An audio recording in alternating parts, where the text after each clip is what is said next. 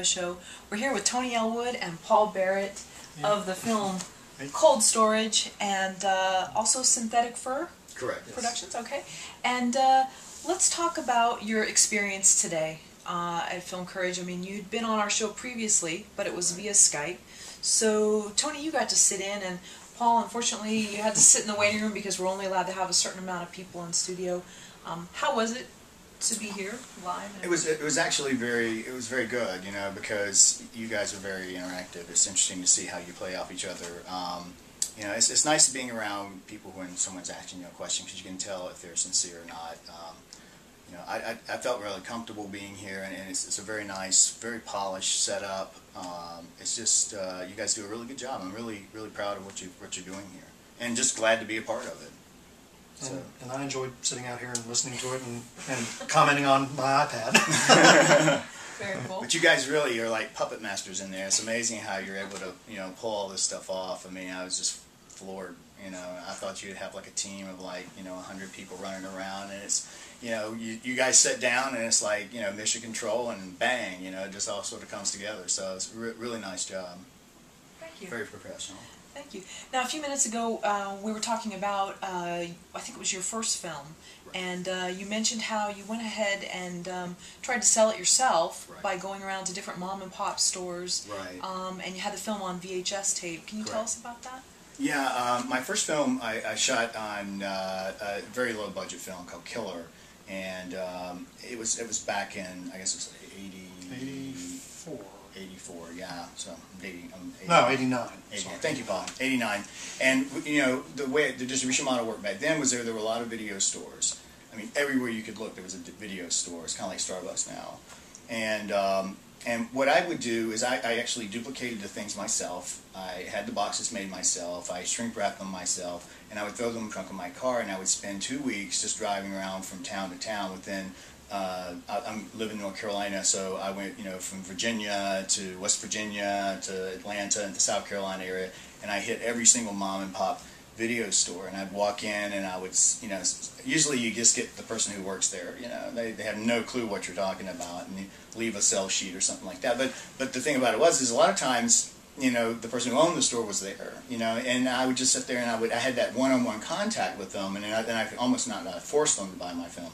But they saw the enthusiasm that I had about my film, and they needed content. And here I was making with a content decision maker, you know, whereas today you don't have that opportunity. There is no one-on-one, unfortunately, you know, with the way things are changing now. But I did really well, and I'm hoping that someday some kind of new technology will come along to sort of replace that experience where, you know, it's the filmmakers are, you know, they have the, you know, the one-on-one experience with where you're able to, you know, someone's watching your movie and you can, like you guys did with your film chat. I thought that was brilliant. You know, you could ask questions. You know, you could see, you had the movie, you know, available right there for people to download and watch.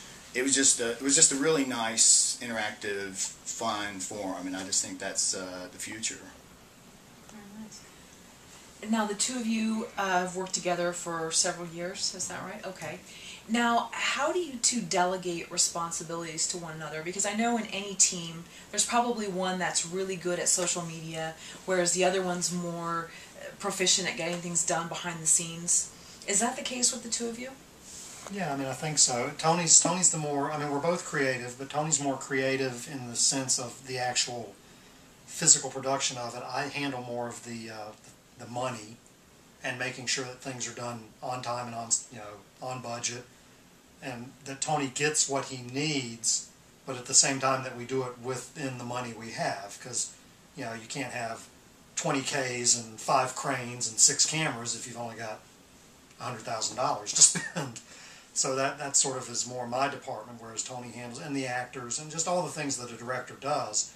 But he also handles the producing aspects simply from a more creative end of it. Who the DP is going to be, who the talent is going to be, and then I just handle everything beyond that. And as far as the social media and I mean, you guys know I'm on Twitter all the time. I talk to you guys. I talk to everybody else.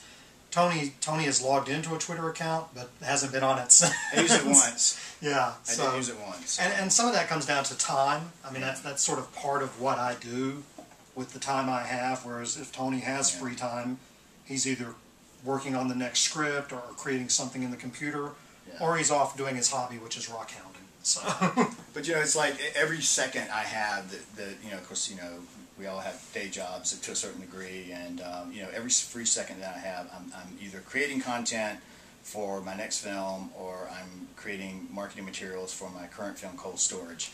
So, I really have no time to waste, and Paul's really good about taking that content and getting it out there on the internet, sharing it with people, and getting interest, and and so it's a good relationship, because I don't have time for that, and he doesn't have the skills to do the marketing pieces that I do. I have the artistic talent of a rock. I'm an okay writer, but as far as art, it ain't gonna happen. Yeah, he's a very